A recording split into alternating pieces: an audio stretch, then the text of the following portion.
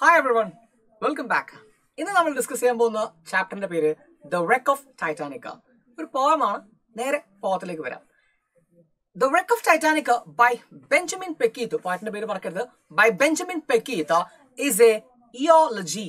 Eulogy means a written piece of work or a speech that is made to glorify a dead person or a recently dead person. മരിച്ചുപോയ ഒരാളെ പ്രകീർത്തിച്ചുകൊണ്ടുള്ള സ്തോത്രം എന്നൊക്കെ പറയും. Okay, അപ്പൊ അതൊരു സ്തോത്രമാണ് ആരെ അല്ലെങ്കിൽ ഈ മരിച്ചുപോയ ടൈറ്റാനിക്കിലുള്ള ഇതിലെ ക്രൂ മെമ്പേഴ്സിനെ പുകഴ്ത്തിക്കൊണ്ടുള്ള ഒരു പാട്ടാണ് നമുക്ക് പഠിക്കാനുള്ള ഈ ഒരു പോയം എന്ന് പറയുന്നത്.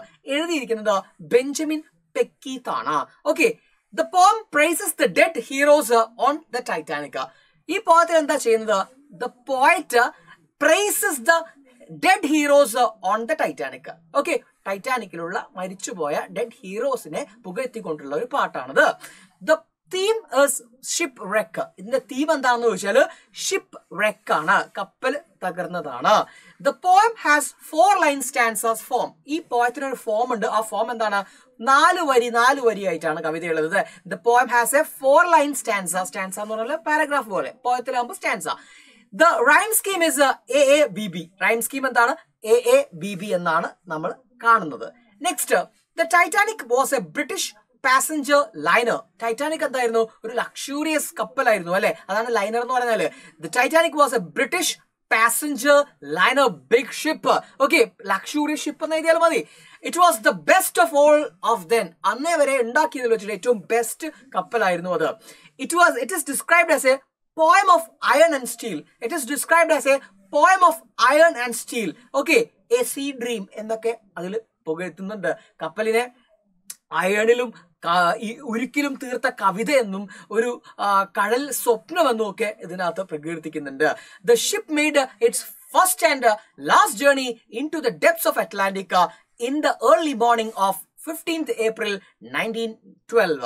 1912 അല്ലെ, 1912 ഏപ്രിൽ മാസം 15-ാം തീയതിയാണ് എന്ത് സംഭവിക്കുന്നത്? ഈ കപ്പലിന്റെ ആദ്യത്തെ യാത്ര അത് തുടങ്ങുന്നത്. ഇനിയോ, the Titanic started its journey from Southampton, England. ഇംഗ്ലണ്ടിലെ സൗത്താംപ്ടണിൽ നിന്നാണ് കപ്പലിന്റെ യാത്ര തുടങ്ങുന്നത്. എവിടേക്കാണ്? To New York. അമേരിക്കയിലുള്ള ന്യൂയോർക്കിലേക്കാണ് പോകുന്നത്.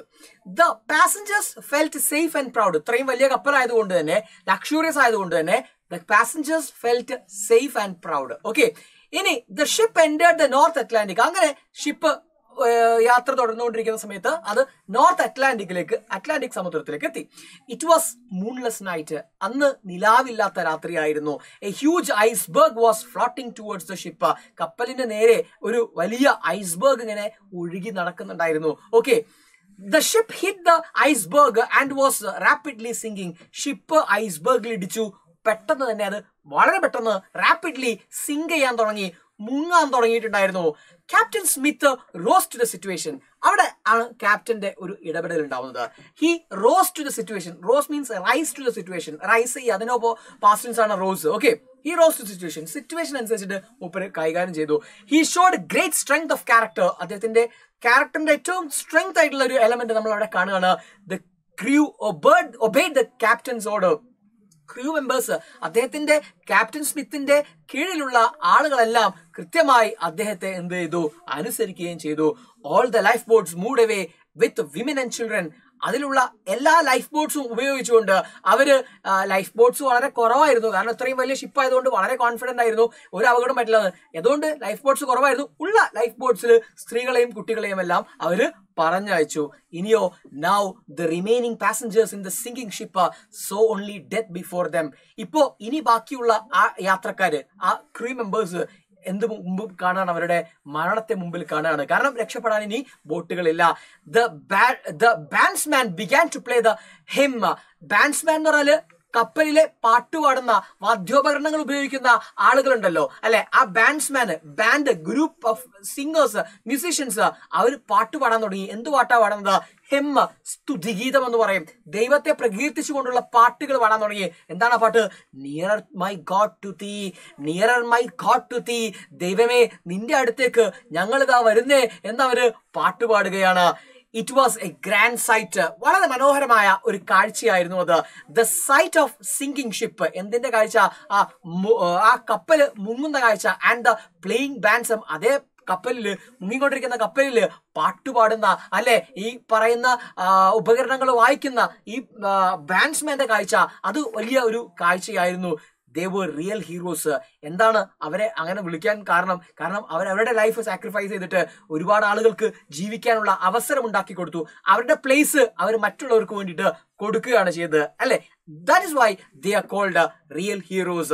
They were equal to Bulso and heroes of the Battle of Trafalgar, Alamo, Waterloo and the Light Brigade. ഇതിലേതെങ്കിലുമൊക്കെ ഒന്ന് പഠിച്ചു വെക്കുകയാണെങ്കിൽ നല്ലതാണ്.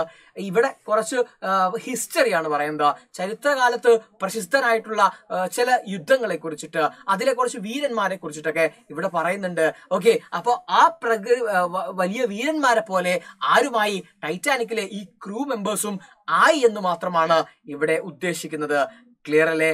അപ്പോൾ അവിടെ നമ്മുടെ എന്ത് ചെയ്യണം, പോയം അവസാനിക്കുകയാണ്. ഈ പോയത്തിനകത്തുള്ള കുറച്ച് പോയറ്റിക് ഡിവൈസസ് നമുക്ക് നോക്കാം. അപ്പോൾ ഒന്നുകൂടെ ചുരുക്കി പറഞ്ഞാൽ ഈ പോയത്തിന്റെ തീം എന്താണ്? പോയത്തിന്റെ തീം ഷിപ്പ് റെക്കാണ്. ഏത് ഷിപ്പാണ് wreck ആവുന്നത്? ടൈറ്റാനിക് ആണ്. ടൈറ്റാനിക്കിലുള്ള പാസഞ്ചേഴ്സിന് എന്ത് സംഭവിച്ചു?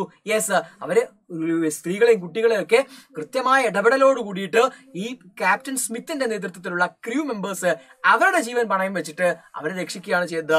അവർ സ്വയം മരണത്തിന് മുമ്പിൽ കീഴടങ്ങുകയായിരുന്നു ചെയ്തത്. ഓക്കെ, ഇതാണ്, അതുകൊണ്ടാണ് അവരെ റിയൽ ഹീറോസ് എന്നൊക്കെ പോയിട്ട് വിളിക്കുന്നത്. ഇവരെ ഹീറോയിസം ഗ്ലോറിഫൈ ചെയ്യാനാണ് ഈ ഒരു പോം എഴുതിയിട്ടുള്ളത്. റെഡി അല്ലേ? ഇനി പോയറ്റിക് ഡിവൈസസിലേക്ക് വരാം. The poet use A simple and clear language. വളരെ സിമ്പിൾ ആയിട്ടുള്ള, ക്ലിയർ ആയിട്ടുള്ള ഭാഷയാണ് ഇതിൽ ഉപയോഗിച്ചിട്ടുള്ളത്. The ship is described as A poem of iron and steel. ഷിപ്പിനെ ഒരു poem of iron and steel എന്ന് വിളിക്കുന്നുണ്ട്. It is also described as A C dream, അല്ലെ? സീ ഡ്രീം എന്ന് വിളിക്കുന്നുണ്ട്. ഈ രണ്ടും എന്താണ്? മെറ്റഫേഴ്സ് ആണ്. ഡയറക്റ്റ് കമ്പാരിസൺ ആണ്, മെറ്റഫേഴ്സ് ആണ്. ഓർമ്മയിലുണ്ടാവണം, poem of iron and steel, അതുപോലെ തന്നെ സീ ഡ്രീം എന്നൊക്കെ നേരിട്ടൊരു ഷിപ്പിനെ കമ്പയർ ചെയ്യുമ്പോൾ നമുക്ക് അതിനെ മെറ്റഫേഴ്സ് എന്ന് പറയാം. അതുപോലെ ഒരു പേഴ്സോണിഫിക്കേഷൻ ഉണ്ട്. The ship is described as A beautiful lady. ഒരു ബ്യൂട്ടിഫുൾ ലേഡി ആയിട്ട് ഇവിടെ ഷിപ്പിനെ കാണുന്നുണ്ട്. സോ ഹ്യൂമൻ ബീങ് ആയിട്ട് കാണുമ്പോൾ നമുക്ക് അതിനെ പേഴ്സോണിഫിക്കേഷൻ എന്ന് പറയാം. നെക്സ്റ്റ് ഈ പോയത്തിന്റെ തീമാണ്. തീം എന്താണ്? The poem gives the message of true heroism. The poem gives the message of true heroism. Message എന്താണ്? ട്രൂ ഹീറോയിസം ആണ്.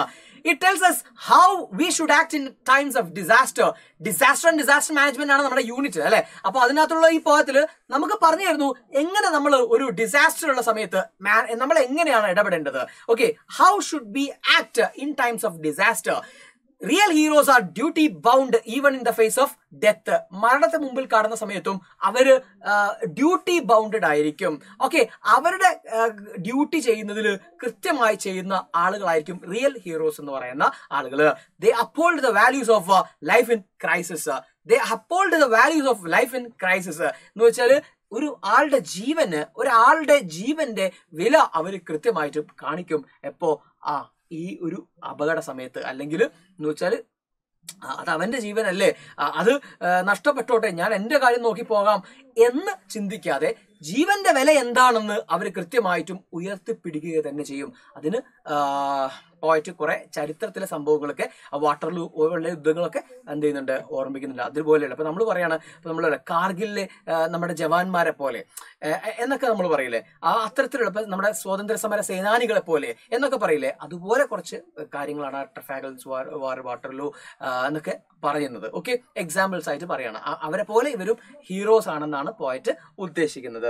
ഓക്കെ, അവിടെ തീം കഴിയാണ്. അപ്പൊ ഇവിടെ നിന്നും ചോദ്യങ്ങൾ വരുന്നത്, നമുക്കൊരു ചോദ്യം എങ്ങനെയായിരിക്കും? അപ്രീസിയേഷൻ തന്നെ. അപ്പൊ അപ്രീസിയേഷന് വേണ്ടിയിട്ടുള്ള സാധനം നിങ്ങൾ ഓൾറെഡി പോയിന്റ്സ് തന്നെ മതി. പിന്നെ നമ്മൾ ഈ പോയറ്റിക് ഡിവൈസസും തീമും എല്ലാം കൂടെ ചേർത്തിട്ട് നിങ്ങൾക്ക് എന്ത് ചെയ്യാം? എഴുതാം. കൂടെ നിങ്ങൾക്ക് പുറത്തുനിന്നുള്ള കുറച്ച് കാര്യങ്ങൾ, ഇപ്പോൾ ഡിസാസ്റ്റേഴ്സ് വന്ന സമയത്ത്, ഇപ്പോൾ കേരളത്തിലെ നമ്മളെ കോഴിക്കോട് നൌഷാദ് എന്ന് പറയുന്ന ഒരു ഓട്ടോറിക്ഷ ഡ്രൈവർ എന്ത് ചെയ്തിട്ടുണ്ടായിരുന്നു? ഒരു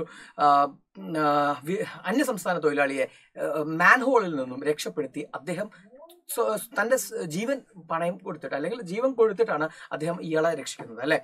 അതുപോലെ ഒരുപാട് നിപ്പ വന്ന സമയത്ത് നമുക്ക് നഷ്ടപ്പെട്ടിട്ടുള്ള നേഴ്സ് ആണെങ്കിലും, അതുപോലെ തന്നെ കൊറോണ സമയത്ത് ഒരുപാട് ആരോഗ്യ പ്രവർത്തകർ ഒക്കെ, ഇങ്ങനെ ഇതൊക്കെ നിങ്ങൾക്ക് എന്ത് ചെയ്യാം? ഇതിനകത്ത് ഡിസ്കസ് ചെയ്യാവുന്നതാണ്. 8 മാർക്സിനാണ് ഈ ക്വസ്റ്റ്യൻ വരുന്നതെങ്കിൽ, ലാസ്റ്റ് ക്വസ്റ്റ്യൻ ആയിട്ട് നമ്മളോട് കമ്പയർ ചെയ്തിട്ട് വരാനാണെങ്കിൽ നമുക്ക് ഈ പറഞ്ഞ കുറെ കാര്യങ്ങൾ എന്ത് ചെയ്യാം? അതിനകത്തേക്ക് ആഡ് ചെയ്യാം. കണ്ടംപററി ആയി നടക്കുന്ന കുറേ കാര്യങ്ങളും കൂടെ ആഡ് ചെയ്യുമ്പോൾ അതിൽ ലാംഗ്വേജ് ഒന്നും നിങ്ങൾ മൈൻഡ് ചെയ്യേണ്ട. നിങ്ങൾ എന്ത് ചെയ്യുക, നിങ്ങൾക്ക് അറിയാവുന്നതുപോലെ എഴുതി വെക്കുക എന്നുള്ളതാണ് കാര്യം. ഓക്കെ, ഇനി നെക്സ്റ്റ് ഇതിനകത്ത് നിന്ന് ചോദിക്കുന്ന ഒരു ചോദ്യം ഇതാണ്, അല്ലെങ്കിൽ പോയറ്റിക് ലൈൻസ് എന്നിട്ട് ചോദിക്കാൻ ഇടയുള്ള ഒരു ചോദ്യം.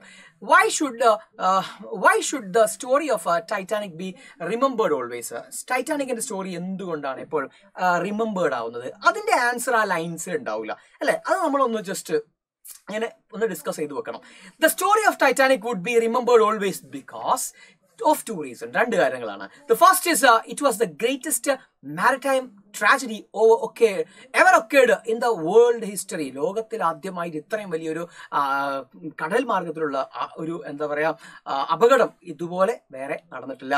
Second, the sacrifice of the sailors made by sending another passengers in his place, accepting the death voluntarily will be remembered always. അല്ലെ, തങ്ങളുടെ ജീവൻ പണയം വെച്ചിട്ട് മറ്റുള്ളവർക്ക് അതിനുള്ള അവസരം, രക്ഷപ്പെടാനുള്ള അവസരം കൊടുത്തത് അതുകൊണ്ടും ഒരു കാരണമാണ് ഈ കഥ എപ്പോഴും ഓർമ്മിക്കാൻ. There is no sacrifice greater than giving up one's life for one's friend.